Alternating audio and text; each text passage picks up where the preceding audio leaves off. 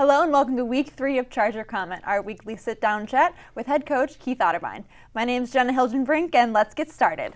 All right, coach, so what exactly happened in the third quarter of the Ohio Dominican game? It seemed to really tip into the other team's favor. Yeah, I mean, a couple bad plays go against you. It started with the block punt. You know, we were in the football game and then had an assignment breakdown on the punt. You know, so they get the safety, follow that up, mishandling a kickoff, and you know, fumble, and they score a touchdown. So, you know, it's a matter in a very, very short time of kind of imploding, and whatever can go wrong did go wrong, and you know, you just got to keep banging away and try to pull yourself out of one of those as fast as you can. Right, so let's kind of fix our attention towards the positive side of things. Next weekend we play Malone. And what kind of challenges will that team present to your team?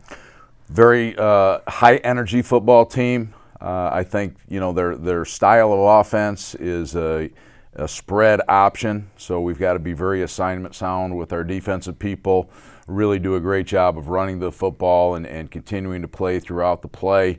3-3 stack defense, which is similar to what we had against Cal, but a very, very aggressive group of kids, very similar in the way that they play to the passion and emotion that Ohio Dominican put us against on Saturday. So high energy, very sound, solid, very, very good opponent. And where they play is also pretty important as well. Fawcett Stadium, otherwise known as Hall of Fame Stadium. NFL preseason games are played there sometimes.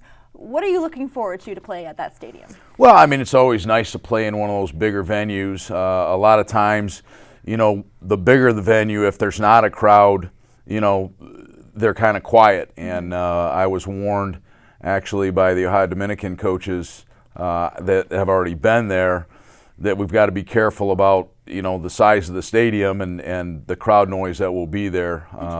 So we got to be careful of that. There's also 3 sets of hashes because they play high school games, pro games, and college games on it. So, you know, that can be confusing. So we'll talk about some of those things to our players, but ultimately 100 yards long, and we've got to go play football and play each down as best we can and make enough plays to win the football game. Well, we're looking forward to this next game. I'll be there. And thank you, Coach, for joining us. And thank you for watching. We'll see you again next week.